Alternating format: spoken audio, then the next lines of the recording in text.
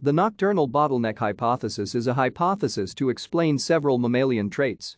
In 1942, Lynn Walls described this concept, which states that placental mammals were mainly, or even exclusively, nocturnal through most of their evolutionary story, starting with their origin 225 million years ago and only ending with the demise of the non-avian dinosaurs 66 million years ago.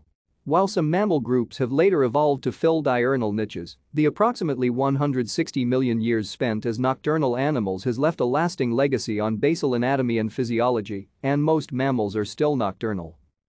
Mammals evolved from cynodonts, a group of superficially dog-like synapsids in the wake of the Permian-Triassic mass extinction.